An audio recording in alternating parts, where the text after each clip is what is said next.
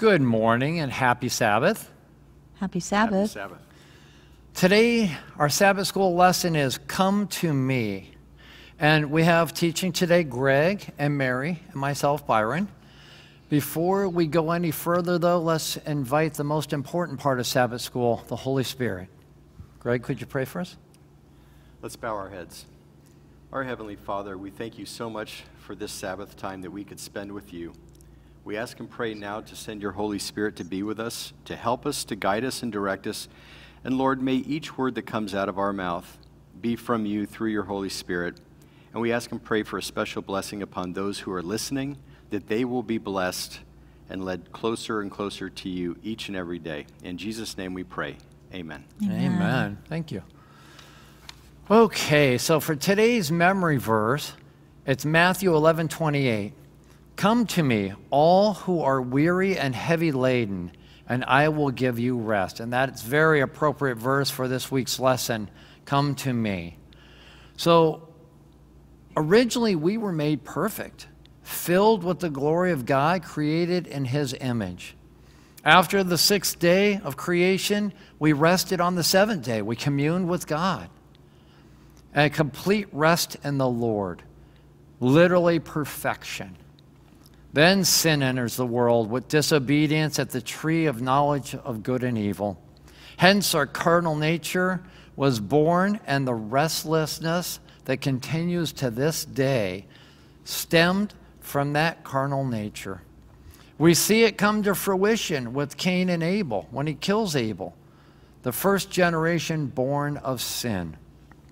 We read in Genesis 5:3, when Adam had lived 130 years, he became a father of a son in his own likeness, according to his image. And that's Adam. And he named him Seth. But we also know that Cain and Abel were born in the same way. Everyone born from Adam and Eve, that's all of us, were born with that condition. Born in the likeness and image of our first parents, not God. Born to carnal flesh, forever restless without God. Always trying to fill that void, that longing that we have inside with the world and its pleasures. But that is only a temporary patch.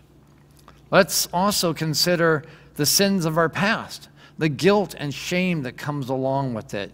You've heard the phrase that so-and-so has a lot of baggage. I got news for you. We all have baggage. Some more than others, but everyone it's still a chore to carry. It's a heavy load and burden, whether it's visible or not. Another thing we receive from the carnal flesh is selfishness. I know it all comes down to me first. Isn't that the mentality? Or as I used to say when I lived in New Jersey, how does that affect me? Even as children, this character defect is clearly visible. To do it ourselves and to be self-sufficient. I think Frank Sinatra said it best with this song, I Did It My Way. Really, Frank? So we love to run the show. We have to be in charge. We need to be part of the solution, or so we think. Today's lesson, Come to Me, is the only way to truly fill that void, that emptiness, and to give us peace. So the question then is how? We're going to focus on Matthew 11:28 through 30 in this opening segment. I'm going to read starting at verse 28. Come to me, all of you, all who are weary and heavy laden, and I will give you rest. Take my yoke upon you and learn from me, for I am gentle and humble in heart, and you will find rest for your souls. For my yoke is easy and my burden is light. We're going to look at 3 points in this scripture today, 3 things that are vital to us finding rest in Christ Jesus. Number 1, in verse 28, come unto me. Jesus will never force us to accept him. God is love, and love does not force or coerce anyone to come to it. John 4:10, verses 10 and 14. And Jesus answered and said to her, if you knew the gift of God and who it is who says to you, 'Give me a drink,' you would have asked him, and he would have given you living water." Verse 14, "But whoever drinks of the water that I give him shall never thirst, but the water that I give him will become in him a well of water springing up to eternal life." This is what God is offering us if we come to him. Philippians 4, 6 through 7. "Be anxious for nothing, but in everything by prayer and supplication with thanksgiving, let your requests be made known to God. And the peace of God, which surpasses all comprehension, will guard your hearts and your minds in Christ Jesus." That sounds like a pretty good offer. We will see in today's lesson the only cure for the carnal mind and flesh we are born in with is Christ Jesus. He is our source to relieve our burdens and to give us true peace. The source of the well springing up to eternal life. The second note is verse 29. "Take my yoke." What is the difference between the yoke of Christ and your own yoke? Verse 30 says that, "For my yoke is easy and my burden is light." I know we're going to touch on this today in depth, but we'll see how two oxen were yoked together, how the yoke was custom fit to each ox for optimum comfort, and how the burden was shared and the load easy to bear. We will see how being yoked with Christ also means that we are no longer taking our own path or direction, but allowing the Master, Jesus, to direct us. Yes, we relinquish control and follow the guide from the yoke of Jesus only, placing on Jesus our own yoke and all that baggage we carry around. Now, that is something that's life-changing, as we will see. And verse 3, or the number 3 point, verse 29, also says, "Learn from me." What is it that Jesus wants us to learn from him? The verse continues and says, "For I am gentle and humble in heart." Matthew 19, 29 and 30 says, "And everyone who has left houses or brothers or sisters or father or mother or children or farms for my name's sake will receive many times as much and will inherit eternal life. But many who are first will be last, and the last first." And Mark 9:35, "Sitting down, he called the 12 and said to them, 'If anyone wants to be first, he shall be last of all and a servant of all.'" So we look at this and we are learning from Christ. But what are we really learning? We're learning how much this goes against our carnal nature, against every very fiber of our being. And yet Jesus says in Luke 14:26, "If anyone comes to me and does not hate his own father and mother and wife and children and brothers and sisters, and yes, even his own life," we have to give up self. He says, "he cannot be my disciple." So submitting even ourselves is a requirement to truly learning of him. If you have ever completely trusted in Christ and seen the outcome, you know what this means. We will see how denial of self is mandatory to learn all that Jesus has to teach us. So let's read the rest of verse 29 and see what happens when we are gentle and humble in heart. And it ends with, "And you will find rest for your souls." We will learn in today's lesson what Jesus wants to give everyone who comes to him, takes his yoke, and learns from him. And Mary, can you tell us about Sunday, "I will give you rest"? Yes, I definitely will. As we continue studying our quarterly's theme on rest in Christ, we're now going to focus on one of, if not the most quoted scripture regarding rest. And that is found in Matthew chapter 11, verses 20 to 28. However, before we read it, let's get some background information on this passage. Who is speaking? It's Jesus. Who is he speaking to? Jews and to multitudes. How do we know that? In the same chapter, verse 1, we read that he departed from there to teach and to preach in their cities. And verse 7 states, Jesus began to say to the multitudes concerning John. So he's speaking to his countrymen. Now that we know the background and setting for this chapter, we can better understand the context surrounding this statement. Matthew 11, 20 to 28 reads, Then he began to rebuke the cities in which most of his mighty works had been done, because they did not repent. Woe to you, Chorazin! Woe to you, Bethsaida! For if the mighty works which were done in you had been done in Tyre and Sidon, they would have repented long ago in sackcloth and ashes. But I say to you, it will be more tolerable for Tyre and Sidon in the day of judgment than for you. And you, Capernaum, who are exalted to heaven, will be brought down to Hades. For if the mighty works which were done in you had been done in Sodom, it would have remained until this day. But I say to you that it shall be more tolerable for the land of Sodom in the day of judgment than for you. At that time Jesus answered and said, I thank you, Father, Lord of heaven and earth, that you have hidden these things from the wise and prudent and have revealed them to babes. Even so, Father, for so it seemed good in your sight.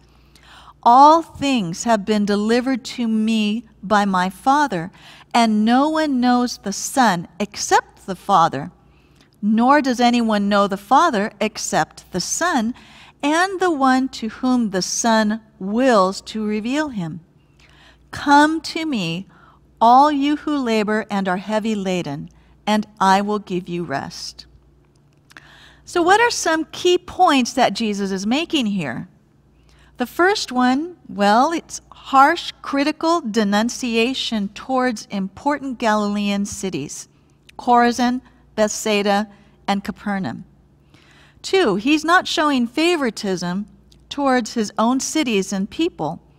And 3, he's unfavorably comparing these prominent Jewish cities to extremely wicked Gentile cities. These statements mark a turning point in the Gospel of Matthew. Up to this point, he hasn't mentioned any such condemnation in his preaching. And then in verses 25 to 27, he changes gears and brings the Father into view. Let's focus on verse 27. All things have been delivered to me by my Father, and no one knows the Son except the Father, nor does anyone know the Father except the Son, and the one to whom the Son wills to reveal him.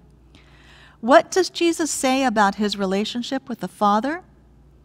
All things are delivered that could be committed, handed over, or entrusted to him by his Father.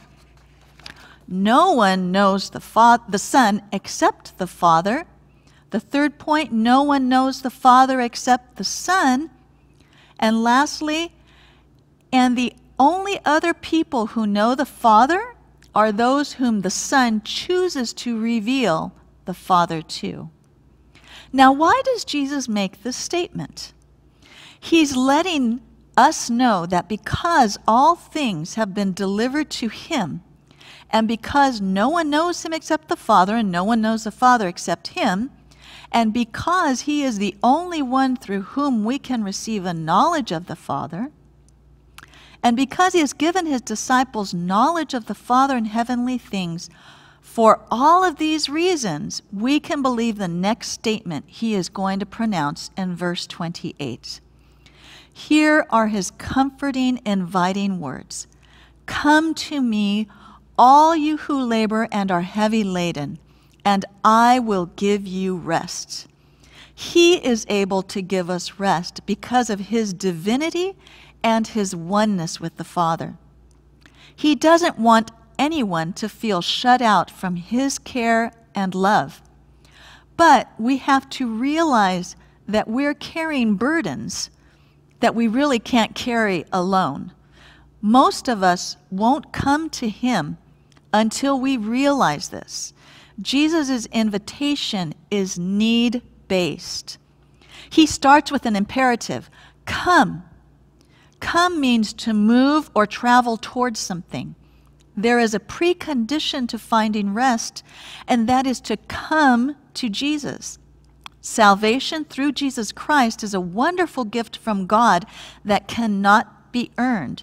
However, in the end, we have to make the choice to come to Jesus and surrender our will to him.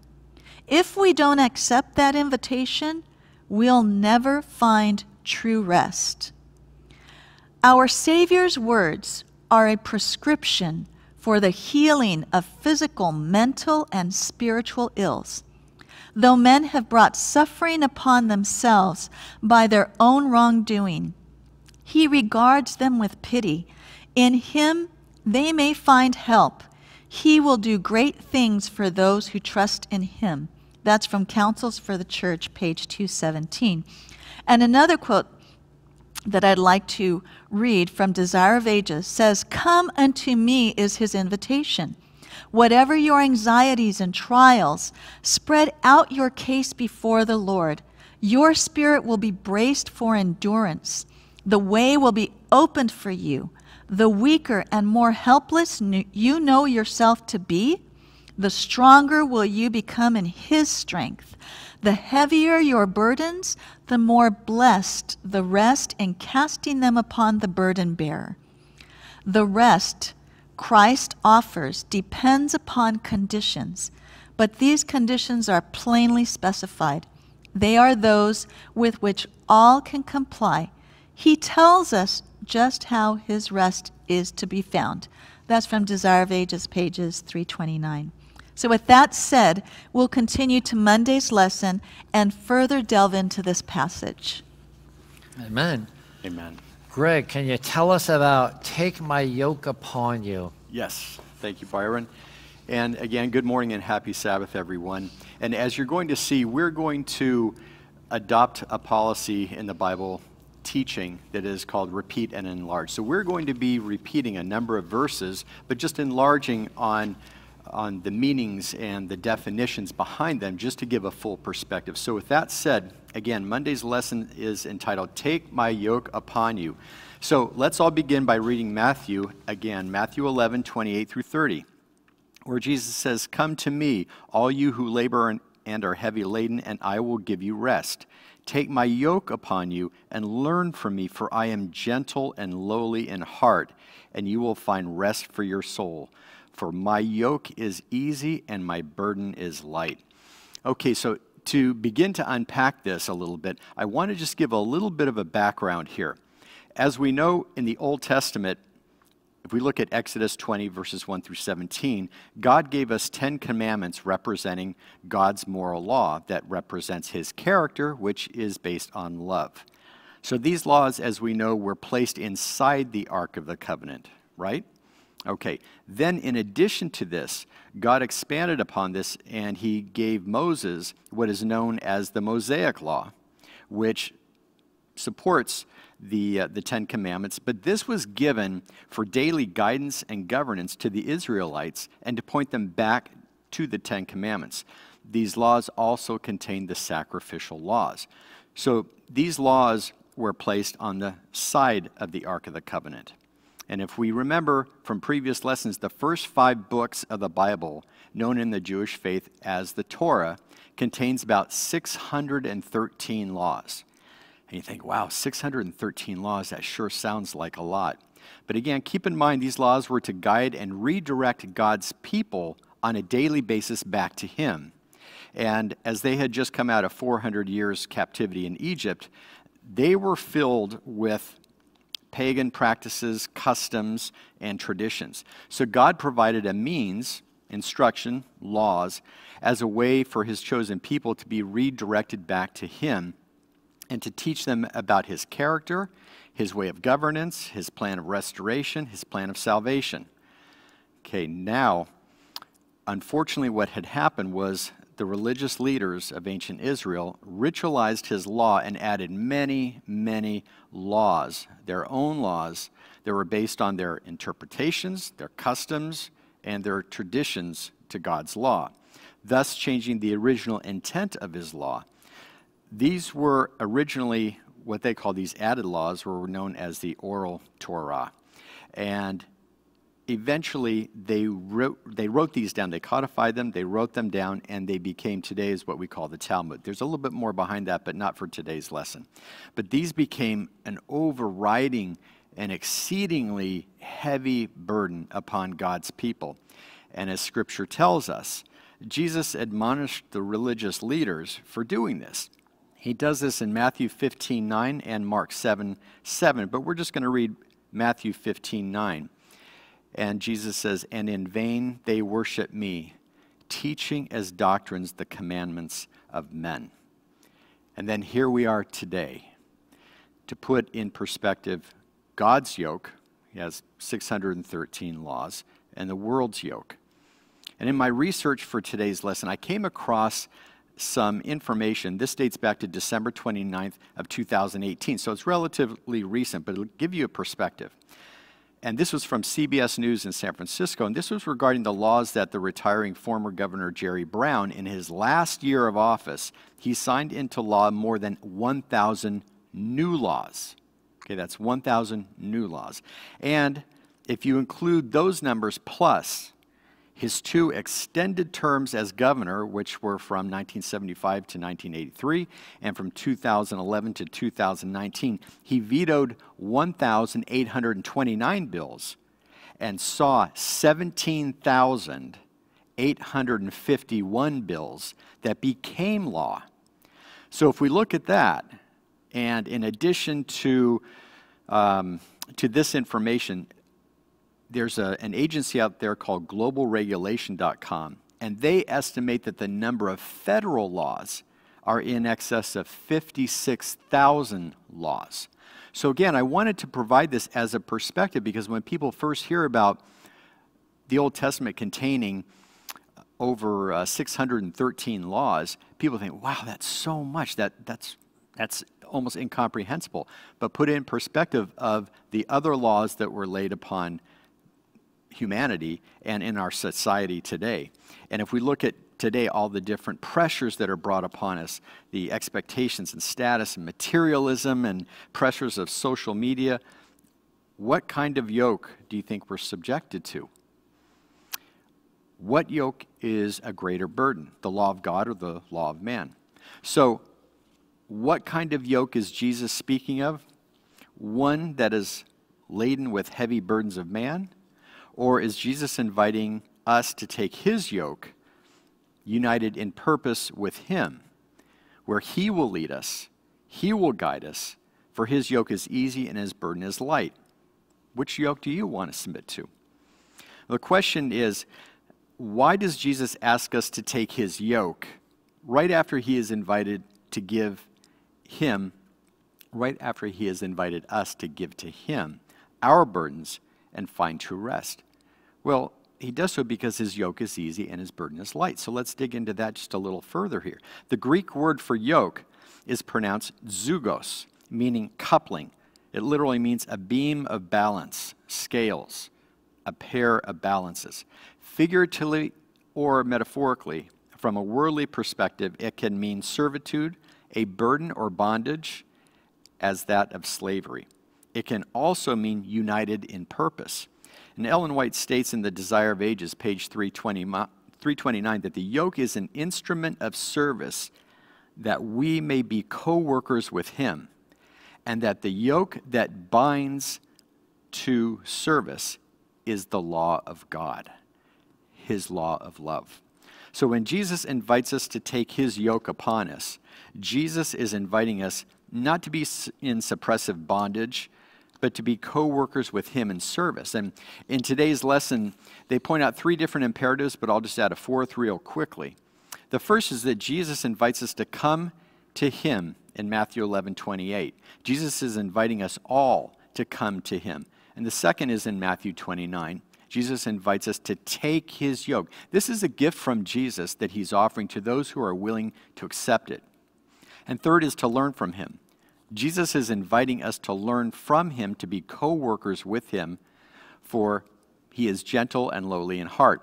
And the fourth is that we will find rest for our souls in him. So we will find that rest. That's the result of accepting his gift of salvation and accepting his yoke upon him.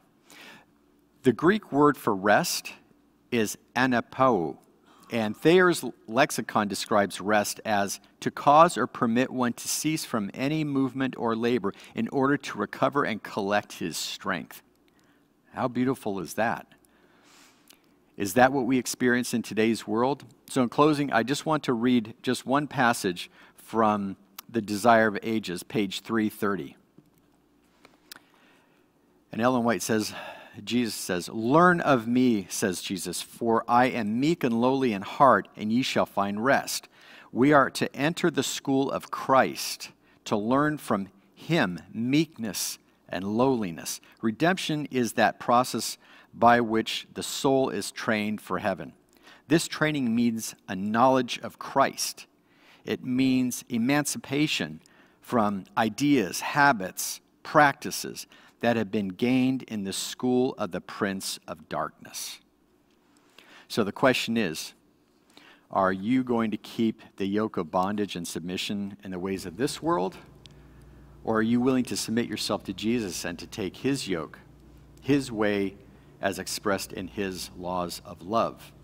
To learn from him, to learn his ways so that you can receive his rest and to be a blessing to others. So what's your choice going to be?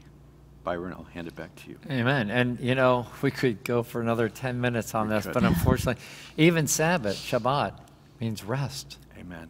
Amen. Amen. So, okay, we're going to look at Tuesday now. I am gentle and lowly in heart. And we're going to read Matthew 11, verse 29. Take my yoke upon you and learn from me, for I am gentle and humble in heart, and you will find rest for your souls. And we've read that before, and yes, it's a repeat, but, and it says, I am humble. Other verses say lowly in heart, but really the word translates to either or, the Greek word.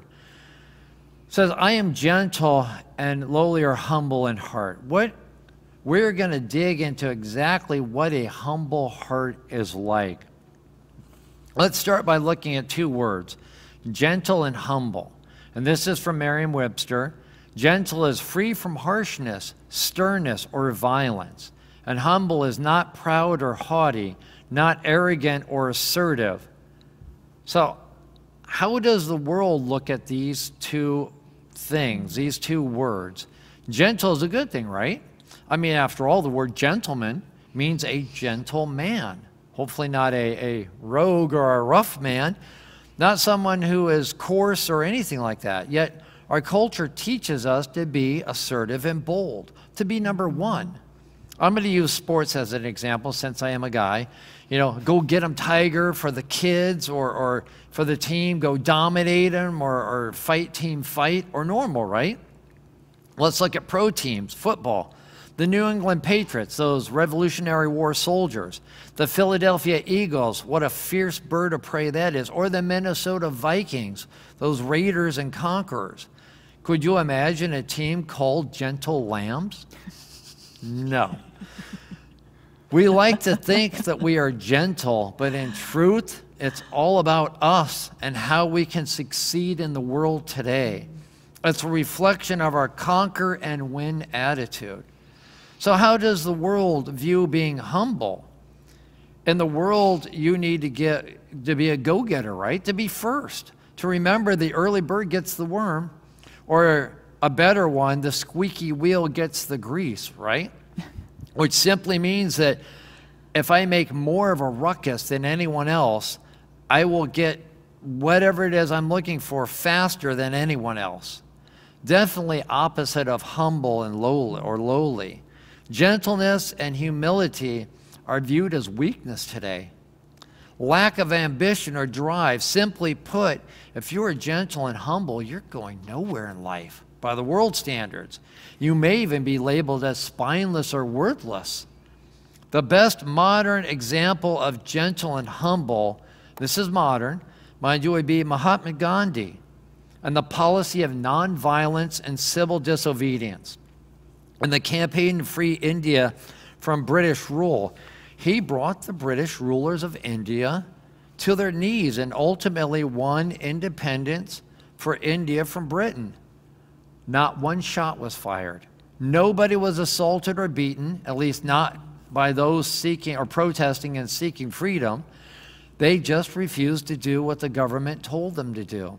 They refused to participate. They went on strike with gentleness and humility and meekness, but with a firm resolve.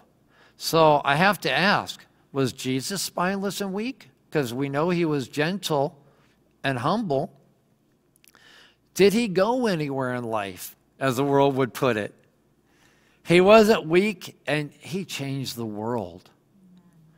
The Roman culture during Jesus' time was worse than it is today, at least at this present time. Don't worry, we're catching up. Let's look at some examples in the Bible of boldly being meek, gentle, and humble. We're going to look at 2 Corinthians 10:1. Now I, Paul, myself urge you by the meekness and gentleness of Christ, I who am meek when face to face with you, but bold towards you when absent. I like that, and that's from the lesson, but I want to throw a few others that are not at you. 1 Corinthians 4:21. What do you desire? Shall I come to you with the rod? Or with love and a spirit of gentleness? Which would you rather have God do? Beat you up? Or help you learn to be better? In Philippians 4:5, let your gentle spirit be known to all men. The Lord is near. So let's see this gentle and humble and heart spirit in action. We're going to read John 8:10 through 11. And this is about the woman caught in adultery. Straightening up, Jesus said to her, Woman, where are they? Did no one condemn you? And she said, No one, Lord. And Jesus said, I do not condemn you either. Go, from now on, sin no more. This is just one of many examples from Jesus being gentle and humble. The lesson talks about Moses and how he offered his life to save Israel. In Numbers 12:3, it talks about how Moses was very humble, more than all men who were on the face of the earth. And look what he accomplished, through God, of course. But let's look at the humbleness of Jesus and our ultimate example of gentleness and humbleness. We start off with Isaiah 53:7. He was oppressed and he was afflicted, yet he did not open his mouth. Like a lamb that is led to slaughter, and like a sheep that is silent before its shearers. So he did not open his mouth. Now we're going to see this, that Christ did not defend himself or fight back or anything. So let's see more of this in action, of this quiet before his shearers. Luke 22:63 through 65. Now the men who were holding Jesus in custody, and this is after Peter denies him 3 times, in custody were mocking him and beating him, and they blindfolded him and were asking him, saying, Prophecy, who is the one who hit you? And they were saying many other things against him, blaspheming. We can look at Matthew 27:12, where Jesus is accused before Pilate. And while he was being accused by the chief priests and elders, he did not answer. And in Matthew 26:62 and 63, when Jesus is before Caiaphas, the high priest stood up and said to him, Do you not answer?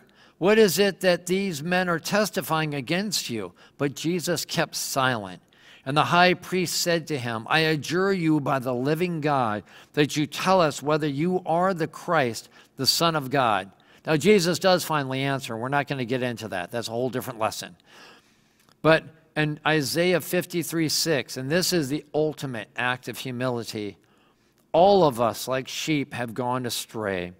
Each of us has turned to his own way, but the Lord has caused the iniquity of us all to fall on him. That's Jesus, and that's you and me. Not only did Jesus say nothing about the accusations against him, but he also paid the price for all of our sin. At the cross was the ultimate act of humility. When the Son of Man, the Prince of Heaven, came down to this earth, lived a sinless life, and then offered himself as a sacrifice to atone for the sin of the world that he took upon himself, so that we may have life through him. He took our punishment so that we could have life through his righteousness that he imparts to us. I look at this and it still blows my mind. Even I look at Paul and Silas in Acts 16:23 through 25. And this was when they're in Philippi. When they had struck them with many blows, they threw them into prison, commanding the jailer to guard them securely. And he, having received such a command, threw them into the inner prison and fastened their feet in the stocks. But about midnight, Paul and Silas were praying and singing hymns of praise to God, and the prisoners were listening to them. We cannot, of our own nature, even comprehend such a thing. To be singing praises while you're tending to your wounds from being freshly beaten. So let's look at this, though. This humility that comes into us from Christ. How does it apply to us today? So we might not be in prison, beaten and bloody. I get it, right? Well, maybe someday at the very end. But for now, how do we show that character to the world today? And Philippians 2:3 says, "Do nothing from selfishness or empty conceit, but with humility of mind regard one another as more important than yourselves." Like Paul and Silas, this will never happen unless Jesus is the Lord of your life. Because without him, it can't happen, period. Invite him into your heart today, that you too may have a gentle and humble heart and spirit in your lives. Mary, can you tell us about, "For my yoke is easy"? Yes. Compared to ours, oh yes. Much easier. In this section, we're going to dig deeper into the first half of verse 30, which states, "For my yoke is easy." As we've seen, a yoke is traditionally known as an instrument of service. It's also used as a metaphor for united purpose. We've also learned how in Judaism, one of the uses of the word was in reference to a wrong understanding of the law. Christ came to teach us a right understanding of the law. The Greek word translated as easy in this verse can be translated as good, pleasant, useful, benevolent, and better. Do we look at God's law as easy, good, pleasant, useful, and benevolent? Or do we view it as heavy-handed, difficult to live up to, and perhaps even irrelevant? I'd like to share a quote from the Desire of Ages that sheds important insight on this verse. "A yoke is an instrument of service. Cattle are yoked for labor, and the yoke is essential that they may labor effectually." By this illustration, Christ teaches us that we are called to service as long as life shall last. We are to take upon us his yoke, that we may be co-workers with him. And she continues, "The yoke that binds to service is the law of God, the great law of love revealed in Eden, proclaimed upon Sinai, and in the new covenant written in the hearts, is that which binds the human worker to the will of God. He desires that we shall patiently and wisely take up the duties of service, the yoke of service Christ himself has borne in humanity. He said, 'I delight to do thy will, O my God. Yea, thy law is within my heart.'" That's from Psalms 40, verse 8, and that is found in Desire of Ages, page 329. In this verse, Jesus is helping us to understand that his yoke is his law, the Ten Commandments. And when we're united as co-workers with him, our lives will be service-oriented towards others, fulfilling God's will. What a beautiful way of understanding and applying Jesus' yoke to our lives. Now, the lesson continues by contrasting Jesus' easy yoke to what Paul calls a yoke of bondage. Let's read Galatians 5, verse 1.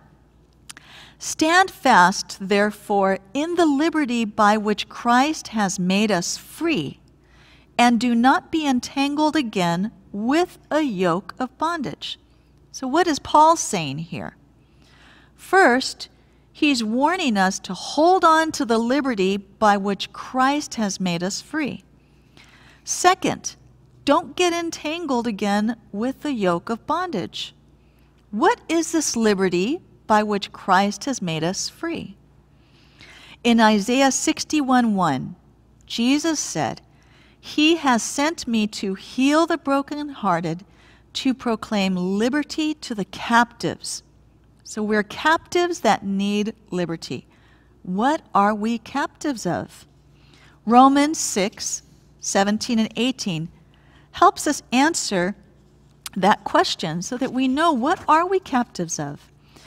And that reads, "But God be thanked that though you were slaves of sin, yet you obeyed from the heart that form of doctrine to which you were delivered. And having been set free from sin, you became slaves of righteousness." We're told we were slaves of sin and have been set free from sin. I'd like to share a few more quotes on this topic from Ellen White. In Lift Him Up, page 208, "Many come who are slaves of sin, the helpless victims of evil habits. Many are convicted and converted as they by faith grasp the promise of God for the forgiveness of their sins. The bondage of habit is broken. Forsaking their sinful indulgences, they become free men or women in Christ Jesus and rejoice in the liberty of the sons of God." The second quote is from In Heavenly Places. "Those who believe on Christ and obey his commandments are not under bondage to God's law. For to those who believe and obey, his law is not a law of bondage, but of liberty." Clearly, we can stand in the liberty by which Christ made us free from slaves of sin. And those who believe in Christ and obey his commandments are under a law of liberty, not of bondage. That's point number one. Now, what's this yoke of bondage Paul is referring to? The context of this chapter in Galatians is the issue about circumcision versus uncircumcision. Should it be required or not? Remember, as Greg had said, the Jews for centuries had perverted God's law with meaningless requirements and had made its observance an intolerable burden. Therefore, it became a yoke of bondage, which Paul is referring to. Here, he is expounding on this observance of circumcision in verse 6 of that same chapter. He's asking, are you justified by the law in verse 4? Or should we have hope of righteousness by faith in verse 5? Ultimately, it comes down to faith that works by love in verse 6. And in verse 13, he makes the connection between living in liberty and in loving service for one another. Galatians 5:13, "For you, brethren, have been called to liberty, only do not use liberty as an opportunity for the flesh, but through love serve one another." And in verse 14, he connects the service to God's law. He says, in verse 14, it ends, "You shall love your neighbor as yourself," which is a summary, really, of the last 6 commandments. I want to add one more verse, just in case someone is still thinking that God's law or his yoke is heavy and difficult. Please read 1 John 5:3. For this is the love of God, that we keep his commandments, and his commandments are not burdensome. In summary, we need to remember that Jesus says his yoke is easy. God's great law of love, the 10 Commandments, is good, easy, pleasant. There is another yoke of bondage which keeps us slaves to selfishness and sin with meaningless requirements resulting in intolerable burdens. We choose which yoke we want to be attached to. May God help us make the right choice daily. Amen. Amen. Oh, I know how many yokes Satan can offer. I'll take God's any day. So, Greg, can you tell us about My Burden is Light? Yes, be happy to do that. So again, Thursday's lesson is titled, My Burden is Light. And we're going to look at what this means. What does Jesus mean by when he says, my burden is light? So we're going to look at this from 2 vantage points. First, we're going to look at Jesus' example, and then we're going to look at burden in terms of today, in practical terms, in the context of how we as Christians can help others with their burdens. So I'm just going to read Matthew 11:30 once again to begin. For my yoke is easy and my burden is light. The Greek word for burden is phortion. And phortion, it means like an invoice, a bill of lading as far as freight is concerned. That's the easiest way to think of that is someone does the heavy work and then you pay the bill. You pay the price for that. So that's what the meaning actually describes it as. Thayer's Greek lexicon, I like that because it goes a little deeper in describing the meaning than does Strong's Concordance. And it states burden metaphorically as a burdensome rights, such as in Matthew 24 and Luke 11:46. So let's look at Matthew 24 and Luke 11:46. So Matthew 23, verse 4. For they bind heavy burdens, hard to bear, and lay them on men's shoulders, but they themselves will not move them with one of their fingers. And Luke 11:46 states it in a very similar way.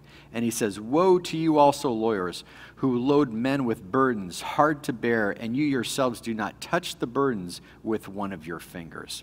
So we're looking at a comparison of burdensome rights that people were put under not only in ancient Israel's time, but in today's time as well. And we're comparing that versus the obligations that Christ lays upon his followers.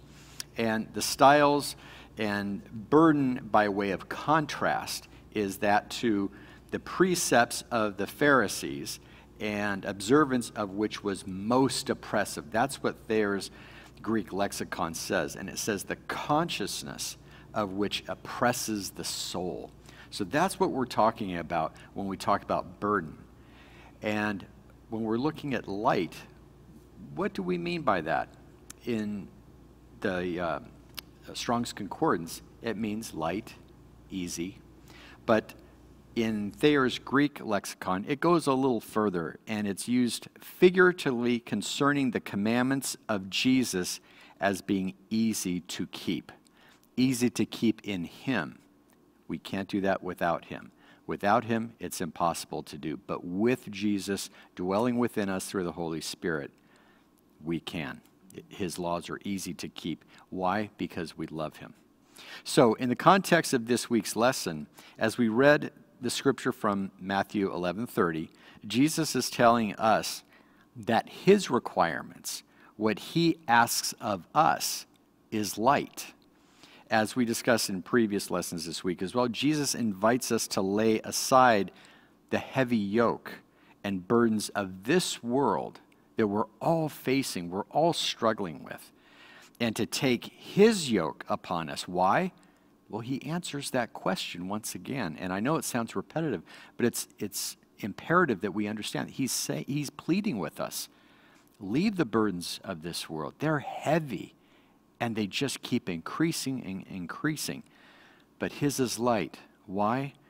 Because his requirements, his bill of lading, is light in him. And as a result, he promises us that we shall find rest to our souls. So if we're willing, and if we exercise our faith in him, he will do the heavy lifting for us. He won't do everything for us, because he wants us to be active participants in his blessings. Example 1.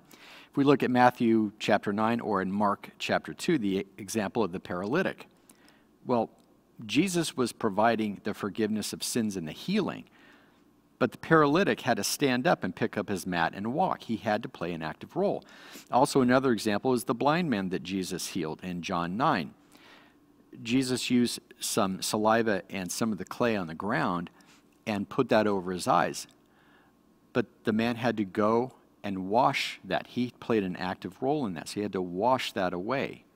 So what Jesus is saying is, look, what I'm asking of you is light. I'm doing the heavy lifting for you. I mean, what a blessing. What a blessing that Jesus is willing to do most of the heavy lifting for us if we are willing to take his yoke, his ways upon us. And as Mary had mentioned earlier, his yoke, his way are the 10 Commandments, the law of love. When Jesus told us that his burden is light, he wanted to remind us that we can rely upon him who is the ultimate burden bearer. So, does Jesus expect us to share this blessing with others? Of course he does, right? So, how does helping or bearing one another's burdens help us to fulfill the law of Christ as stated in Mark 12:30 through 31? Let's look at that. And he says, "And you shall love the Lord your God with all your heart, with all your soul, with all your mind, and with all your strength. This is the first commandment, and the second is like it. You shall love your neighbor as yourself. There is no greater commandment than these." So to love the Lord thy God with all thy heart, soul, strength, with our mind, and to love our neighbor as ourselves. In Galatians 6:1, Paul states that we are to restore a person in the spirit of gentleness. Let's read Galatians 1. "Brethren, if a man is overtaken in any trespass, you who are spiritual, restore such a one in a spirit of gentleness, considering yourself, lest you should also be tempted." So as Paul is stating this, he's reminding us to be gentle as well. Remember in Matthew 11:29, Jesus says that he is gentle. Burden bearing means helping a brother or sister who has fallen or has gone off track or suffered a hardship, or simply one who's struggling in life and needs help or encouragement or compassion. Is that what I do? Sadly, not often enough. I need to do more. Not because it's works-based, but to have Christ working in my heart, to have that love and compassion to help a fellow neighbor, friend, work colleague.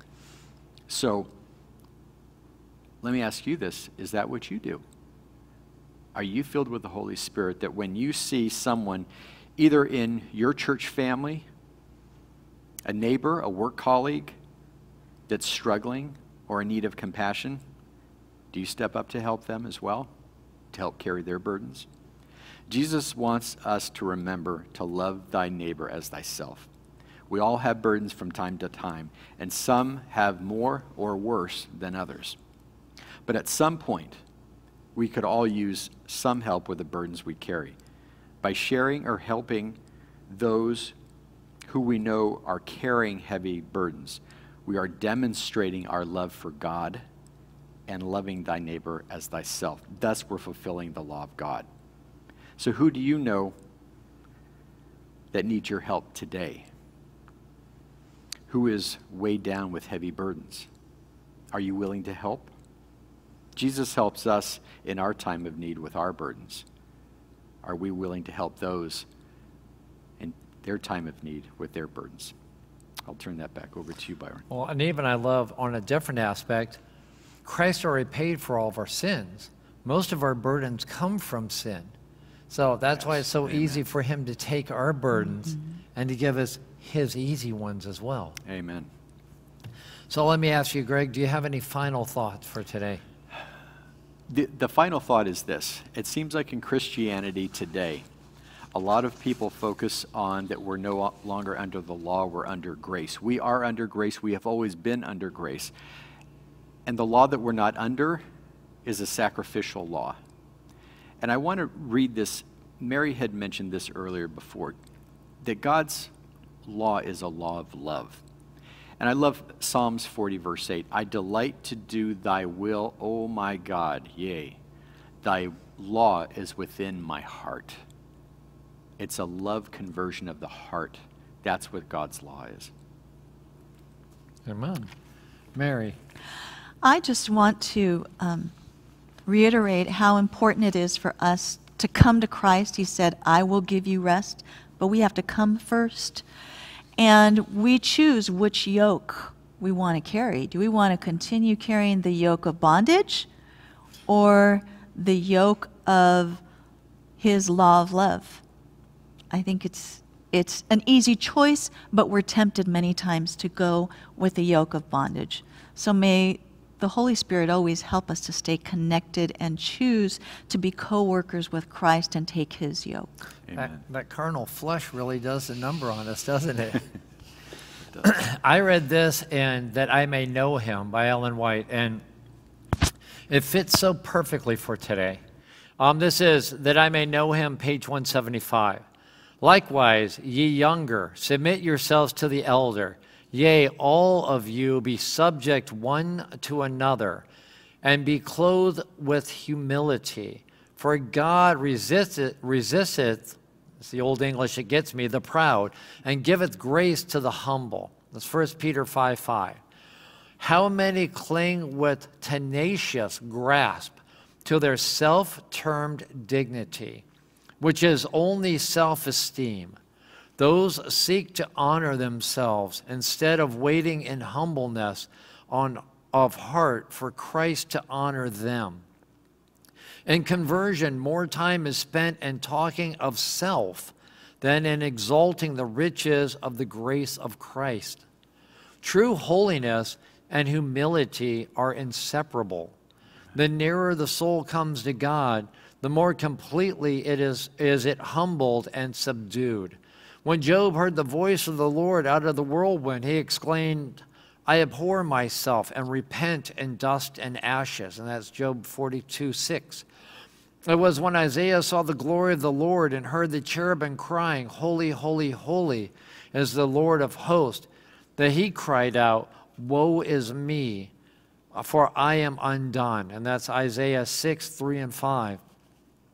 Daniel, when visited by the holy messenger, says, my comeliness was turned in me into corruption. And that's Daniel 10:8. Paul, after he was caught up into the third heaven and heard things that it was not lawful for a man to utter, speaks of himself as less than least of all saints. And that's Ephesians 3:8. It was the beloved John who leaned on Jesus' breath and beheld his glory, who fell as one dead before the angel. The more closely and continuously we behold our Savior, the less shall we see to approve in ourselves. He who catches a glimpse of the matchless love of Christ counts all things as loss, and looks upon him as the chiefest among 10,000 and as the one altogether lovely. As seraphim and cherubim look upon Christ, they cover their faces with their wings. Their own perfection and beauty are not displayed in the presence of glory of their Lord, or presence and glory of their Lord. Then how improper it is for men to exalt themselves. Let them rather be clothed with humility, cease all strife for supremacy, and learn what it means to be meek and lowly of heart. He who contemplates God's glory and infinite love will have humble views of himself, but by beholding the character of God, he will be changed into his divine image. Amen. This is what a humble heart can do. This is what God wants to do with each one of us. The choice we have is ours, though. Do we let him into our hearts to transform us? Or do we continue in the tenacious grasp for our self-termed dignity? God offers us so much, and all we have to do is pick it. But it's so hard to let go of self. So true. And we studied that a few lessons back. It's the hardest thing we'll ever do in this life. So our prayer is that you choose God, that you let him into your heart to make you gentle and have a heart of meekness, of humility, of lowliness, that we all might realize the riches and glory and beauty he has for us. Let's pray. Lord, you showed us the ultimate in humility on the cross, where the King of heaven, the Son of the living God, part of the Godhead, and yet you came down and took the lowest of positions. You became a servant, Lord, to show us the character that we must possess to be in line with you. There is no haughtiness. There is no exaltation of ourselves, Lord. That is the distinction between creator and creation.